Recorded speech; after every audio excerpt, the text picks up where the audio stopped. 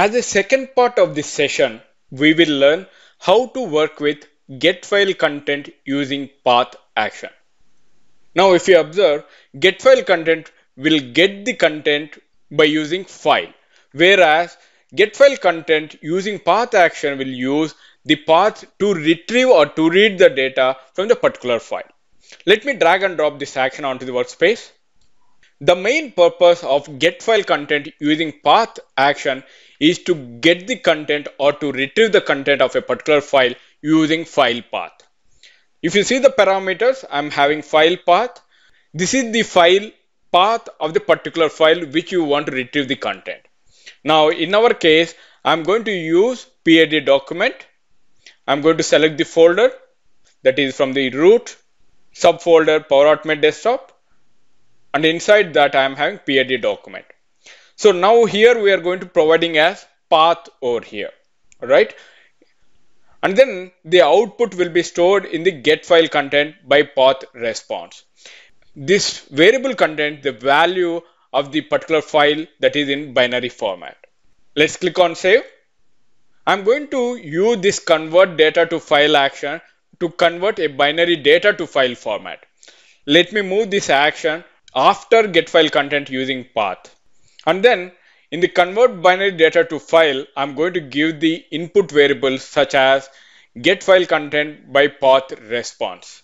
There, if you see the binary data, I'm going to give it as getFileContent by path response.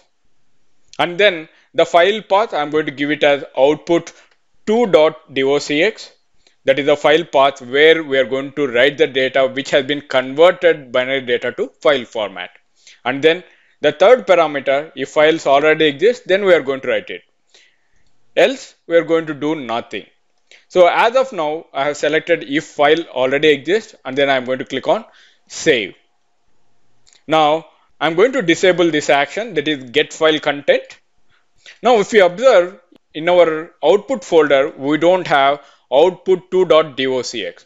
Once we will run this desktop flow, we will get it output 2.docx. Alright, let's run the flow to see the output. Flow execution started.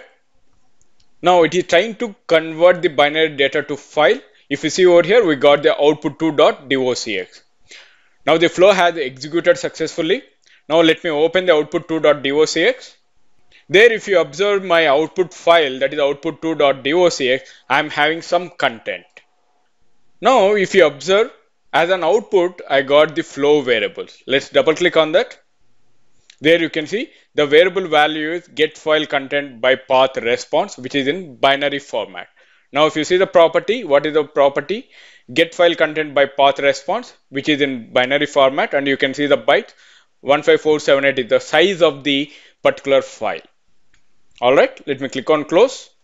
This binary data is converting into file by using convert binary data to file, which we have stored in the output, that is the output 2.docx.